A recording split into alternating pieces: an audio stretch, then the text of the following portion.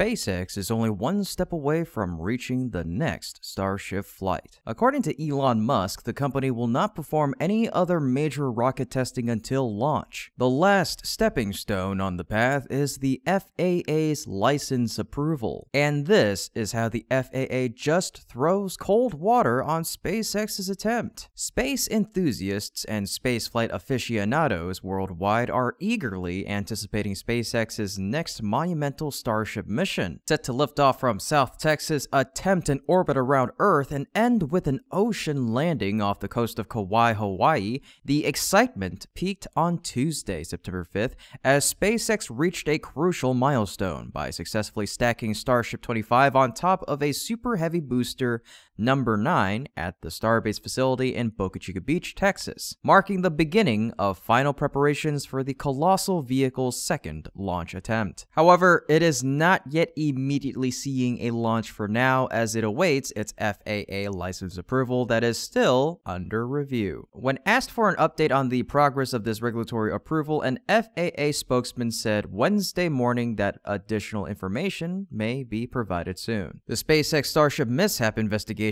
remains open, the agency stated. The FAA will not authorize another Starship launch until SpaceX implements the corrective actions identified during the mishap investigation and demonstrates compliance with all the regulatory requirements of the license modification process. The FAA previously shared that the launch license application for Starship depends on various requirements being met, including reviews on policy, payload safety, airspace integration, financial responsibility, and environmental impacts. The FAA will make a license determination only after the agency is satisfied SpaceX meets all licensing, safety, and other regulatory requirements, the spokesperson said. Pending the review of this report, the FAA will outline corrective actions necessary for SpaceX to ensure the safety of individuals, property, and wildlife near the South Texas launch site, which is enveloped by wetlands and the Gulf of Mexico. The timeline for the FAA's decision on the launch license remains uncertain, but it is not expected to occur before the middle of September. Yep, Starship is one of the most promising spacecraft of this day and age, with the company promising the rocket to bring humans to other planets capable of a massive payload and reusability. However, back in April of this year, Elon Musk admitted that he had doubts about the success of his rocket's first launch, as it may not turn out as what they expected from the rocket. This is exactly what happened last April, as after getting the launch license from the FAA, the company set out for the first launch of the stainless steel spacecraft. Starship saw its demise immediately after launch, as there were already rockets that malfunctioned and refused to ignite as it made its way up, after which the rocket exploded into a fireball 4 minutes into its first flight due to a controlled demolition. Massive controversies were faced by Musk and SpaceX, including the environmental effect of its rocket as well as the mishap that caused its explosion. SpaceX subsequently has built and tested a new water deluge and flame deflector beneath the Starship launch mount. The company has also made a number of changes to the second Starship vehicle. Perhaps the most prominent is the switch to a hot staging strategy, in which the upper stage lights its engines before it has fully separated from the first stage booster. That switch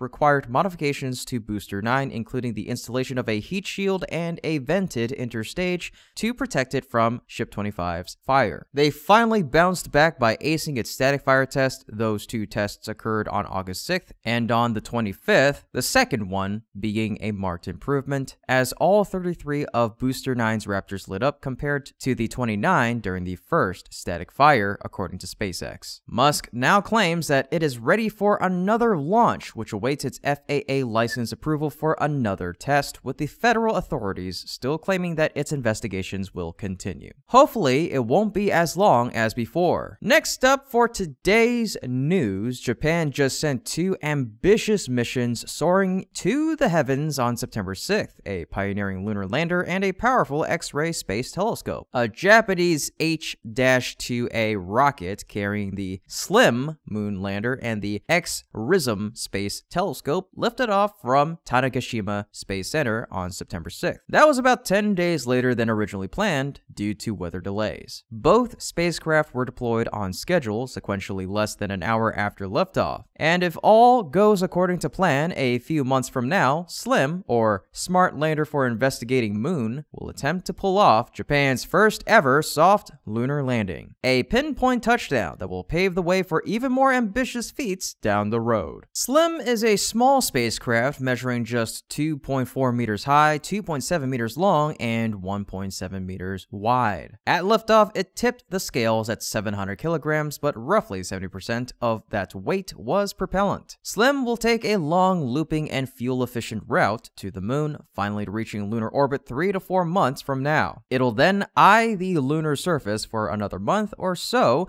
before attempting a touchdown inside Scioli crater, a 300-meter impact feature that lies at 13 degrees south latitude on the moon's near side. The probe aims to land within 100 meters of a target point within Scioli crater, a more precise touchdown than previous lunar landers have attempted. The goal is to demonstrate pinpoint landing tech that could open the moon and other celestial bodies to more extensive exploration. By creating the SLIM lander, humans will make a qualitative shift towards being able to land where we want and not just where it's easy to land, as had been the case before, JAXA officials wrote in the mission description. By achieving this, it will become possible to land on planets even more resource scarce than the moon. Success by SLIM would therefore be historic. Just 4 nations have soft landed a probe on the moon to date, including the Soviet Union, the United States, China, and India. India put its name on this exclusive list just last month when its Chandrayaan-3 mission touched